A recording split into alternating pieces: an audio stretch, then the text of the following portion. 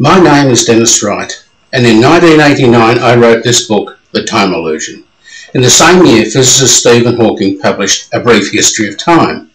The major difference between the two books is that Hawking spoke of arrows of time and stated that time travel was impossible. Time was a one-way flow. The Time Illusion, on the other hand, described a Minkowski four-dimensional universe where all time, past, present and future, exist simultaneously. In 1992, I wrote to Professor Hawking and explained my concept. In return, I received a letter from his secretary assuring me that although as Stephen was unable to personally write a response, he appreciated my thoughts and would consider the matter. I felt vindicated in 1995 when the newspaper report advised that Stephen Hawking had made a complete about-face and was urging the British government to investigate the possibility of time travel. I felt vindicated in 1995 when this newspaper article appeared in a local paper.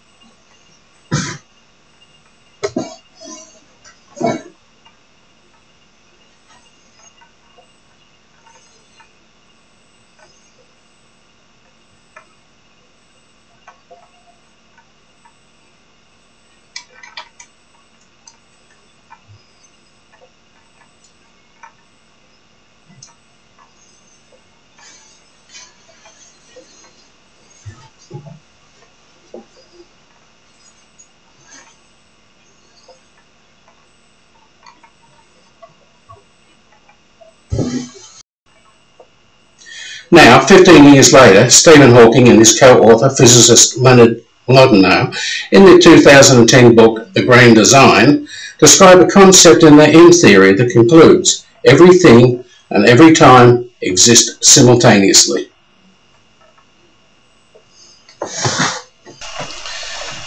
"21 years after The Time Illusion was published, renowned physicist Stephen Hawking has now agreed with the concept that I published in 1989 that all time occurs in a single instant. This means that time travel, prophecy and predictions are all possible, but raises the question, how can everything exist at once? We perceive time as a one-way flow, only because we learn and recall things consecutively.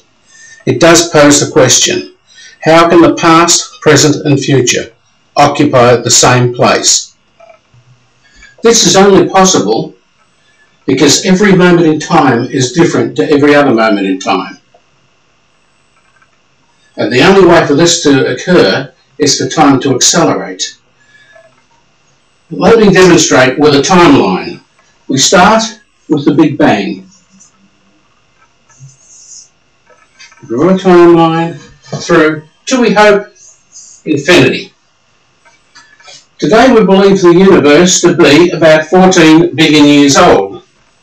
When the universe was 7 billion years old, time was travelling only half as fast as it does today. So 1 second or 1 year was twice as long as it is today. So if we take the 7 by 2, we will find that at that time the universe was already 14 billion years old. As a matter of fact, the very first second of time took 14 billion years. No wonder the universe expanded so rapidly in its very early stages. Now, when the universe is twice its present age, at 28 billion, time will be travelling twice as fast. So the world will still only be, in effect, 14 billion years old. It will always be the same age. The work of Max Planck in quantum physics explains why we can only see the present moment. We're not moving fast enough in time to be able to see the future, or slow enough to see the past. The next question is, why would time accelerate? The answer to this is found in the work of Newton and Einstein. Newton discovered that the way that gravity acts, and Einstein established that gravity affects the passage of time.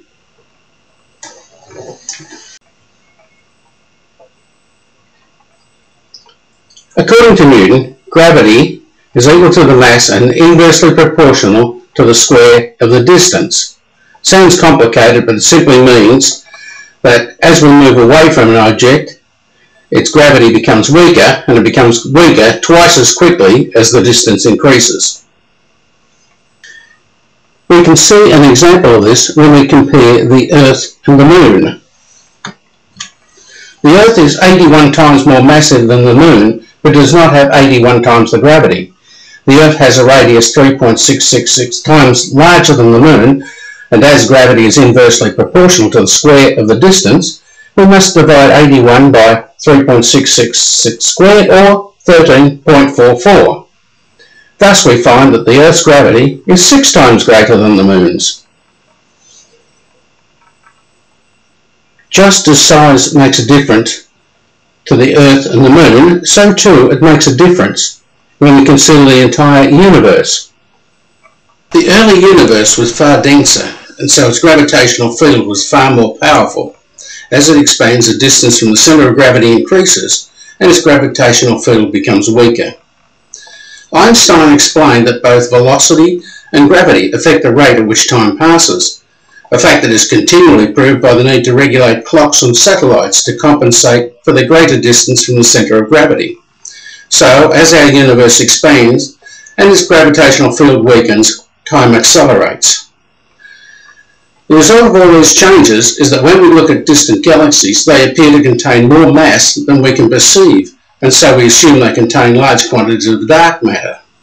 When we measure the expansion of the universe, it appears to be accelerating due to mysterious dark energy. But this is an illusion because the units by which we measure time are getting smaller as time accelerates. Read my latest book, Physics, God and the End of the World, for a full explanation and even more amazing discoveries.